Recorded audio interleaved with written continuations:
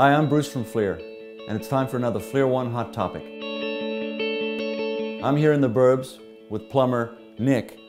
Nick, why don't you tell us a little bit about how FLIR ONE might save you some time and your customers some money? Well, I think in service and repair and plumbing, I think it would help out as far as locating the pipes themselves. So if you can run some hot water down the pipe and it picks up the heat trace, you can kind of see how they're inside the wall.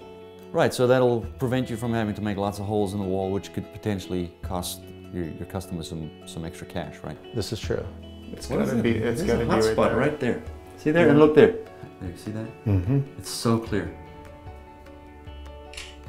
So that we're looking at right there is the hot water coming in to the faucet. So Nick, one of the things we wanted to talk about was sort of the benefits of being able to capture images and show customers in terms of before and after. Why don't we talk a little bit more about that? Well, the nice thing is that you can either take a picture or you can take a video, and then you can send it to your customer wherever they meet, whether Australia or San Francisco or New York. I could take a picture or a video and explain and then send it to them and tell them what we need to do to correct the problem. Right, so if this was an investment property and the homeowner was actually not here, you could communicate directly with them through this. Absolutely. And that's it for FLIR ONE Hot Topic. We'd love to know how you use your FLIR ONE, so let us know through our social media channels.